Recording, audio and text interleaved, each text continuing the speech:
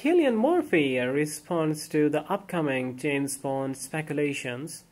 Cillian Murphy has received widespread acclaim for his performance in the movie Oppenheimer, and he is now apparently in the running to portray the next 007 covert agent.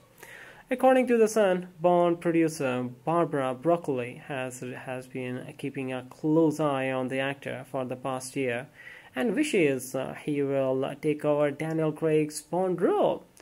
Cillian is the talk of Hollywood right now, and this would be the ideal part. This is an opportunity to upgrade the Bond series with an actor at the pinnacle of his craft, a source told The Sun.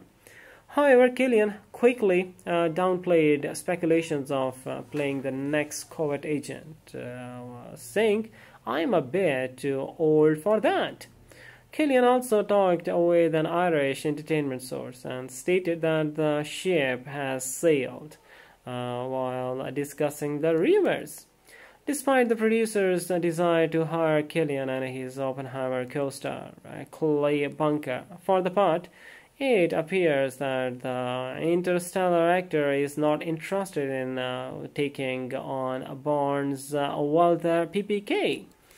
It is worth noting that Cillian made an outstanding performance in his biographical thriller Oppenheimer.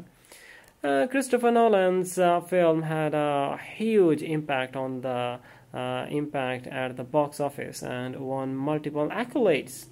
Cillian is now looking forward to receiving his first Oscar nomination for his outstanding acting effort.